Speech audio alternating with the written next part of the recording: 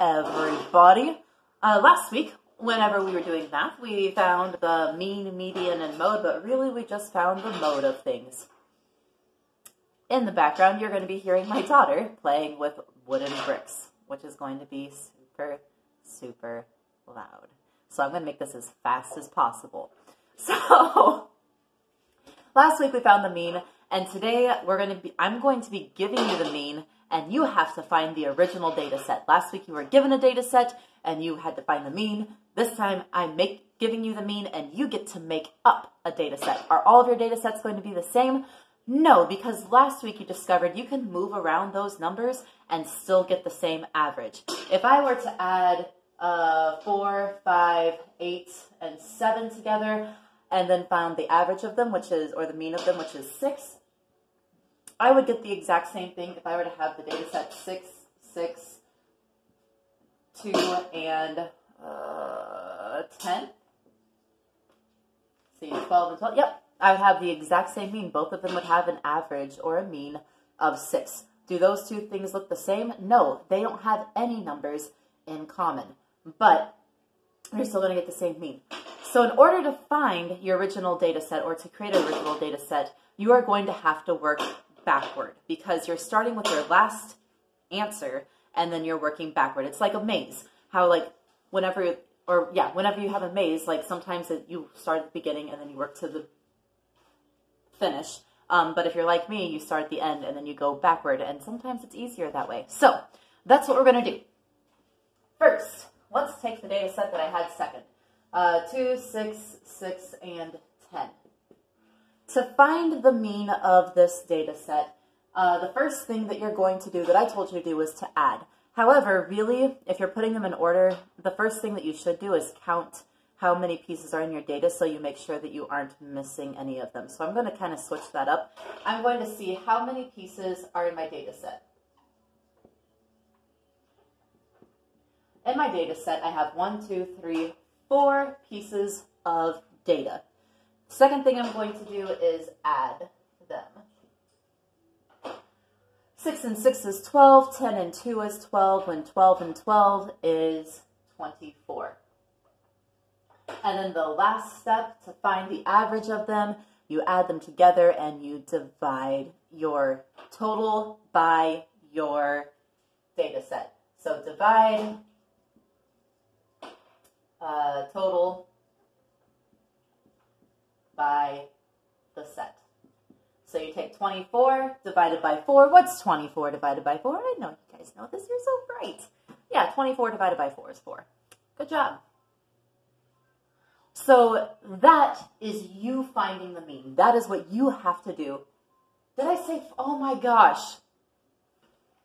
This is why I need you guys in my classroom. 24 divided by 4 is not 4. 24 divided by 4 is 6. I don't know if I said that out loud, but my brain is going crazy. It's 6. Don't listen. Do listen to me, but don't listen to me. Does that make sense? Yeah, you know what I mean. Okay. It's 6. So, that is finding the mean. Today you're going to be given this answer right there, and you are going to have to find this right there.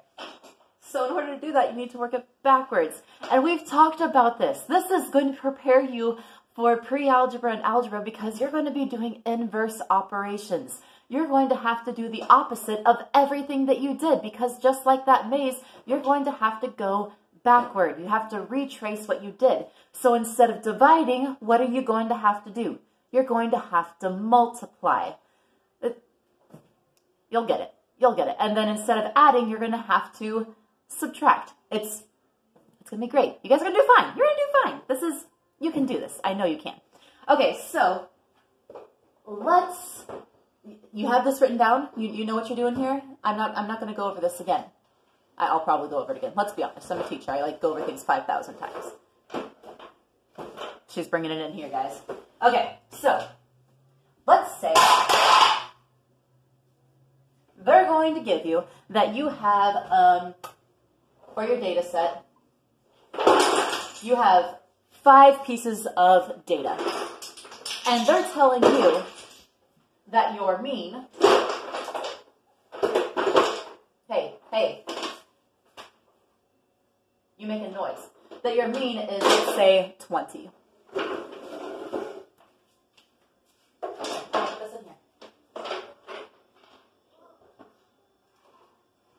Thank you. Sorry, I'm right back. And we need to find out what our total is. Why do we need to find our total? Well, in order to find out our individual pieces of data, we have to find our total. This is the working backward part. So what we do know is that our total divided by our data set, which is 5, has to equal 20. Look at, I'm tying in algebra to this. It all connects. Everything that I've taught you this year leads to this, guys. Look at math. You guys think that I'm crazy sometimes. And you're like, Mrs. Rada, why do I need to know this? This is why. It all connects. That's why math is so beautiful, people. Okay, anyway, getting off of that soapbox. So, what divided by 5 equals 20? And I know that you guys know this because you guys are so great at your 5s, and you know that 100 divided by 5 is 20. So we know that our total here is going to be 100. Mrs. Rader, don't just assume that I know that 100 divided by 5 is 20. You're right. I should not assume that. So instead, we're going to use what we learned about inverse operations. So instead of dividing by 5, what do I need to do? I need to get that t by itself. So instead of dividing by 5, I'm going to multiply by 5. And that 5 divided by 5 is 1. So really, I'm taking 5 times, or t times 1. So those cancel out. And then I'm going to multiply by 5. And my total equals 100. Yeah, and we've talked about this. If you want more help with inverse operations, I can help you out with that too. But anyway, my total is 100. We got that because we took these two and multiplied them together. So instead of dividing being our last thing that we do, our first thing that we're going to do is multiply. So now I know that my total equals 100. I also know that my data set has 5 pieces in it. So now, instead of adding things together, I'm going to be taking away from 100. And take away means to subtract. But I don't really think of it as subtracting because I don't like to subtract. You guys know this about me. I really just don't like it. So I like thinking of it as like breaking it apart, like taking a puzzle, because not all of these numbers are going to be equal, which we saw earlier. You could have 2, 6, 6, and 10. You could have 4, 5, 7, and 8. I just like thinking of it as like taking a big cookie and then just like throwing it on the ground and like seeing all the pieces. Are all the pieces going to be the same? No, they're going to be all different sizes. So it's going to be the same thing here. They could all, you could have a set of data that said 20, 20, 20, 20, 20, 20. Or I could break it like a cookie when I drop it on the ground, or a plate, which you shouldn't do, and drop it on the ground and it has all different pieces. I'm going to do the same thing. So I'm going to start out with my total of 100. Hey, kiddo. My total of 100. And let's say when I break this whole pie of 100, let's say that my first piece that I count up has like 35.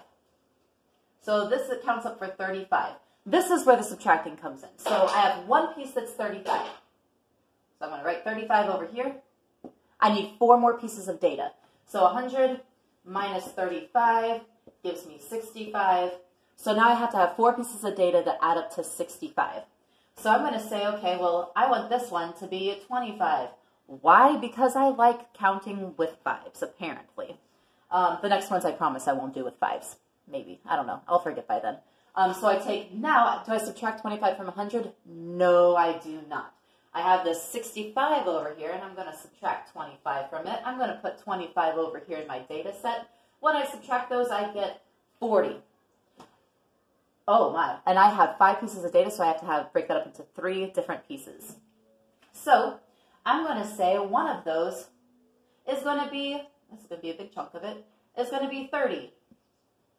So I subtract 30 from that. I'm going to put 30 up here. Okay, now I have 10. So that means I have to have 2 more data pieces that equal 10 when I add them together. And so I'm going to make one of those 6 and one of those 4. So my new data set is going to be 4, 6, 35, 25, and 30. Now you notice 3 of those are larger than my mean. But the thing is 2 of these are way lower. That's why it's going to average out to that 20. So after you get finished making up your data set, remember, you took your total, you took your average, you multiplied by your number in your data set, and then you broke it up like a cookie, and you started giving out sections to different numbers. Now that you've broken it all up, you need to go back and make sure that it equals the total that it should. I should have a total of 100 when I go back and check this. If I don't have 100, then my answer is going to be wrong. And you guys know me. I make lots of silly mistakes. There's a roller coaster going on in this brain. So I'm going to go and check my data set to make sure it equals 100. That way, whenever I take 100 and divide it by 5, my mean is going to be 20. So, you take 35, you add 25, and 30, and 6, and 4. 6 plus 4 is 10, 5 plus 5 is 10. So that's going to give me a 0 right there, and 10 plus 10 is 20. Bring that 2 up in the tens place. So I have 3 tens, 2 tens, 3 tens, 2 tens. This is 6 tens, 4 tens. That gives me 10 tens, which gives me 100, because 10 times 10 is 100. So I have my total being 100, which it should be, because when I multiply these two, 5 times 20, I get 100. Now, if you really want to double check, we made that equation earlier that my total divided by 5 equals 20, equals the average.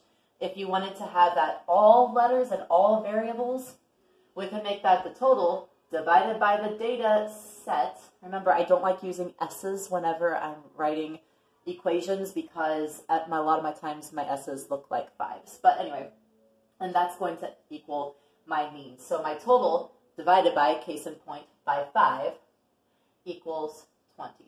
So I multiply by, or I'm going to substitute this 100 in. 100 divided by 5 equals 20. Does 100 divided by 5 equal 20? Yes, it does. If you still don't believe me, take 100 divided by 5. 5 goes into 10 2 times, because 5 10 gives me 10. Subtract that.